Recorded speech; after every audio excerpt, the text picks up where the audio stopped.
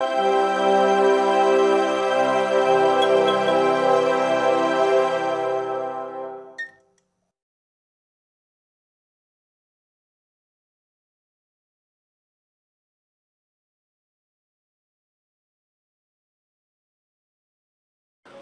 I mean, the thing that drew me to it most of all, besides it being really funny, was that it was a chance to work with my wife, because she'd already got the job, and I was going to be here anyway with the kids. And when she told me, well, you know, they haven't cast the role of my husband yet, I was like, oh, that's, you know, that's fun. We met working on a show way back when, so it's always fun when I get to work with her. Yeah, he's kind of the butt. He's sort of like the low status guy that's like the butt of all the abuse. Which is, you gotta have one of those. You know, to me, this is kind of, it's a status comedy. It's about everybody is trying to, you know, jockey for position and status with each other, with Aunt Hilda. And James is just lowest status, lowest of the low, doesn't seem to be interested in changing it, and I don't know, it's kind of a funny kind of counterpoint, I guess. The great thing about it is that sometimes when you're working with a director, you're like, I hope he has a sense of humor, you know? When he wrote the script and it's funny, then you're like, oh, I know he has a sense of humor because he wrote the thing, and so I think he brings that ear to it. He can hear it in his head, and he knows when he's got it. You know, he knows when you're kind of hitting it, and he'll ask for another one if you're not quite there yet. So that's always helpful. This cast is great because it's, you know, it's just, not only is it like talented actors, but it's pros.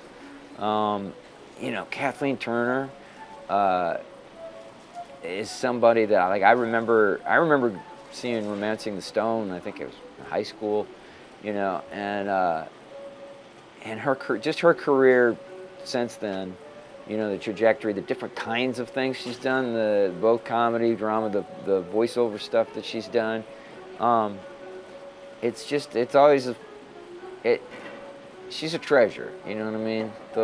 Someone with that kind of wealth of experience is a treasure. So if you just soak up the story and you see how they kind of conduct themselves on the set, that's always great. The design is great. The production team did a fantastic job on the design, because the sets are great.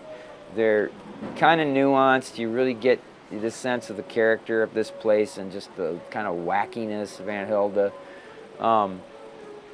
The costumes are hilarious. I thought they did a great job of really, everybody's kind of dressed from a different world.